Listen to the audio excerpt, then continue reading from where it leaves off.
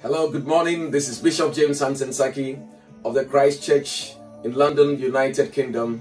It's a blessing and a great joy to come your way once again with God's word of faith and hope for your day.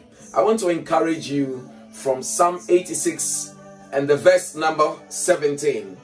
It says, David prayed and said, "Show me a sign of your goodness or your goodwill, so that those who hate me may see it and be ashamed. Because you, O Lord, have helped me and comforted me." David, the man of God, was anointed, was led by God, and yet he had certain insecurities and fears around him. He had enemies, and the Bible says he prayed to God to show him a sign of God's goodness. Goodness means something that is done to you or bestowed upon you that brings benefits to you, that is beneficial to you. He said, "Show me a sign of your goodness." David knew that in Psalm 23 he prayed and said, "Let goodness and mercies follow me." There is something about the goodness of the Lord, the supplies of God, the mercies of God. These are beneficial to you. And David said, "Show me a sign of your goodness, so that those who hate me," he had people who hated him.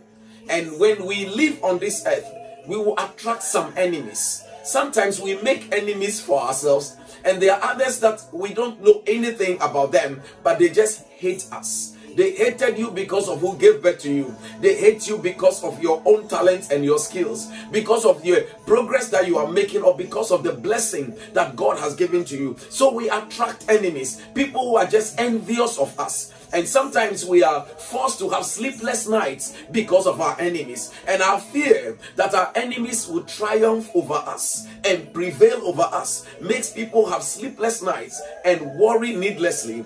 And David prayed and said, "God, show me a sign of your goodness, so that those who hate me will see it and they will be ashamed. Because you, O Lord, have helped me and comforted me." Everybody needs help. And everybody needs some comfort. I don't know what you have been through and what your day, yesterday, and the past few days and the past few months had been. But I bring you good news that God is your helper and God is your comforter. And I pray in the name of Jesus Christ that the goodness of the Lord will bring you help and bring you comfort on every side. It may be a moment of pain. It may be a moment of frustration in your relationship, in your marriage, in your job prospects, in your health, in the life of your children. I pray for you that this day, as you go about your day, God will show you a sign of his goodness, and that your enemies will see it. It will be so obvious that they will see it and they will be ashamed. In the name of Jesus. Psalm 84 verse 11 says something powerful. It says, "For the Lord God is a sun and a shield.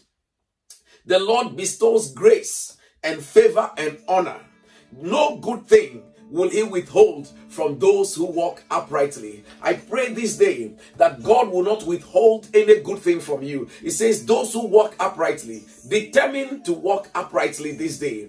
Uprightly as in walking in line with what is written in God's word. That you walk in the fear of the Lord and pleasing to the Lord. Believe God. Trust him. He's speaking the truth. God has no business lying to us. So we need to have faith in him and to believe in him and walk uprightly. And the Bible says no good thing. God is good.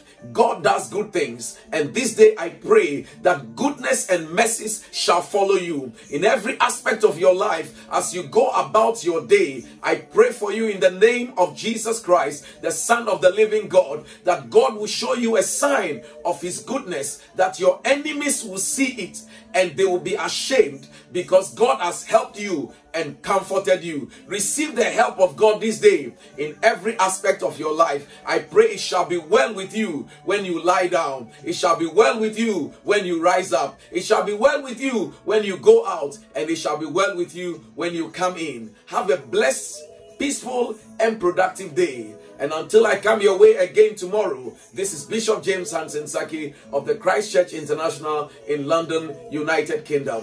Be blessed with life. God bless you, and bye-bye.